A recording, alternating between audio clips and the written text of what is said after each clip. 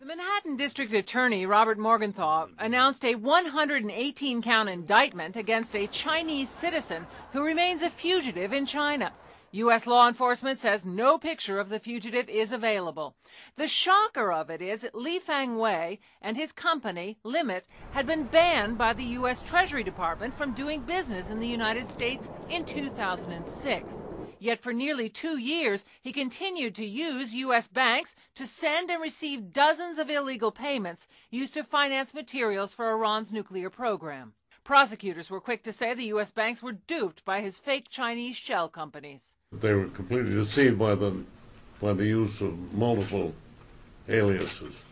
I mean, there were 4 aliases, front companies for the Iranians, 6 for the Chinese company. We do not think that they participated knowingly in these transactions. The New York District Attorney's Office stumbled into the plot, discovering it during another investigation of Iranian money laundering. This was simply another aspect of receiving a lead and just chasing it down like we do any white-collar lead, economic crimes. The U.S. investigation was aided by the Wisconsin Project, a research organization that tracks weapons of mass destruction. Its director, Gary Milholland, wonders why there was no federal investigation. It is surprising that a case of this magnitude for international relations and for our security would come out of basically a local investigation in New York.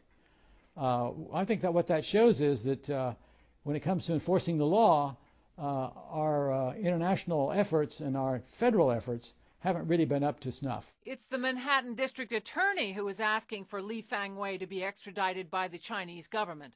The big question is, did the Chinese government know? After all, Chinese banks were involved in some of these transactions. Chinese companies have long been accused of using shell companies in the United States. Kitty Pilgrim, CNN, New York.